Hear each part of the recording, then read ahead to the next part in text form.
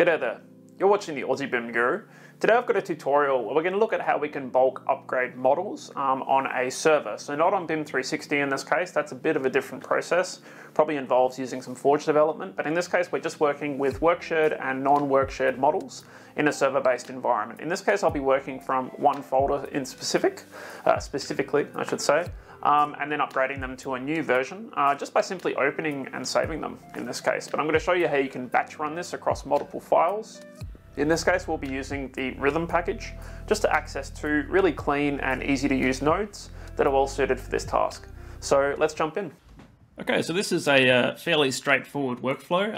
In order to upgrade these models, we just need to open them and close them in principle. There are lots of other tools that can do this, like eTransmit, but in this case I found this is a really good simple approach if your projects are on a server, not on BIM 360. So in this case, I'm going to begin by just having some projects available. In this case, I've got a non-work shared project, which I'm linking into 4 other models. And 2 of these models are work shared, 2 of them aren't. So I want to use this to demonstrate that the concept works for both non-work shared and work shared models. I'm going to begin by opening up Dynamo and making a new script. Now these models are in 2020, whereas I'm in 2021, because obviously you're going to be in a higher version than where you're upgrading your models from. So I'm going to begin just by getting a directory path to access where these models are located. I'm going to browse, in this case, to my projects folder.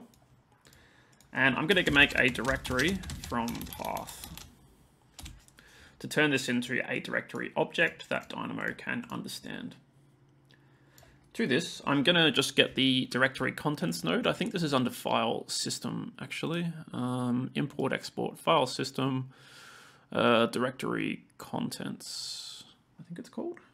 Get directory contents, there it is. I'm going to take, in this case, the directory. Now I'm going to search for just only particular types of elements. In this case, I'm looking for anything that's a Revit model. So what we're going to look for here is asterisk.rvt, because we know that's the Revit model format. This way you won't find things like families, backup files, etc. I'm not going to include a subdirectories in this case, but if you are working with multiple subfolders as well, you would need to activate that. But be aware that this will go deep, like all the way down to the bottom of the file structure that you're looking through. So don't run this across like your entire server, for example, because it's going to try and upgrade every single model it finds, which could be quite a lot of them. But at this point, we can see that we found these 5 models that all begin with .rvt. After this, I'm going to be using a node from the Rhythm package. So I'm going to use the Open Document File node in this case. And we're going to be providing the file paths that the directory contents have found. Now I'm going to switch to manual mode at this point because I don't want to run this straight away. But understand that this node, as far as I've been able to tell, can open both work shared and non-work shared models. It does have a set of options for work shared models, which is really useful. So I'm going to say in this case that I do want to close all work sets. I believe everything else is set to true except for detach from central. If you close all the work sets, it's just easier because it's less for the model to open and probably makes the process a little bit faster. You would want to be careful depending on how your work sets are behaving. For example, if you have some links that are room bounding, if you don't open the work sets, then you might find some things might, become unbound temporarily, but the next time you open the model, it should correct itself. So just be aware some of those things might occur. So if you're trying to open documents and get something like a room area, maybe in that case you may want to turn on all the work sets. Finally, when we're done, we're going to close documents, and I'm just going to use the same package. I'm going to use Rhythm just because I prefer to use nodes from the same package when they go together. In this case, they go together quite nicely. So in this case, once it's done opening those files, it's going to wait to generate an output, and then I'm just going to say true, and I do want to save. So in this case, I think this should pretty much be it. This is pretty much all you need to do. Now, as far as I've been able to tell, this does actually upgrade the models if they're work shared and does save them. So I don't know if it actually does a sync with central, but it definitely does seem to upgrade the model per se. So in this case, I'll just see where that node comes from and just see if there's one with a synchronize option. No, it's just a close document. So I guess in this case, we'll be able to see if it synchronizes. I assume maybe the node is built to do that by default. So it's a very small, simple little script. As soon as we run this, it's going to go and open all the models, save them, and then close them. So I'm going to run. And in this case, we can see that the upgrades are beginning. First of all, it's finding some non-work shared projects. It's opening them all, so it's doing the 3 non-work shared, and now it's doing the work shared ones. And we should start to see backups appear for the non-work shared projects.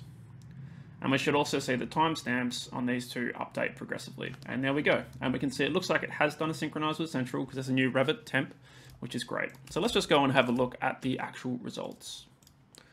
So first of all, let's just open one of the non-work shared projects to see if the linked model is updated as well.